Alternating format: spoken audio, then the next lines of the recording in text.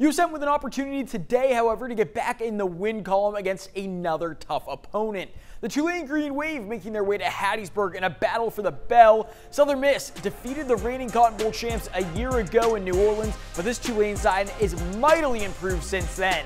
Kai Horton getting his second consecutive start for the injured Michael Pratt for Tulane, and he has time, and he elects to deliver a strike to Lawrence Keys, who makes his way into the red zone.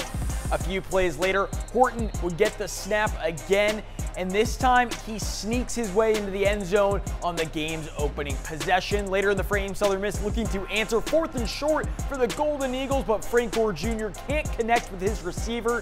From there on out, the first half was a defensive battle, both teams getting to the opposing quarterback for sacks, resulting in an uneventful first half. The Green Wave took a 7-zip lead into the halftime break, but the Golden Eagles endured significant struggles moving the ball in Tulane's territory all day long.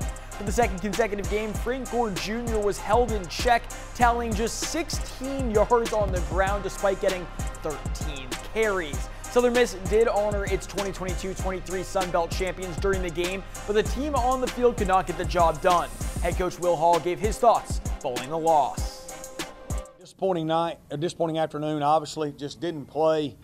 Just didn't make a whole lot of plays, specifically offensively. You know, early in the game, we had a few things there. We had a 4th down little deal right there. We missed the tight end, what could have been a big touchdown. And then the next time, you know, we had a corner route down there that we missed.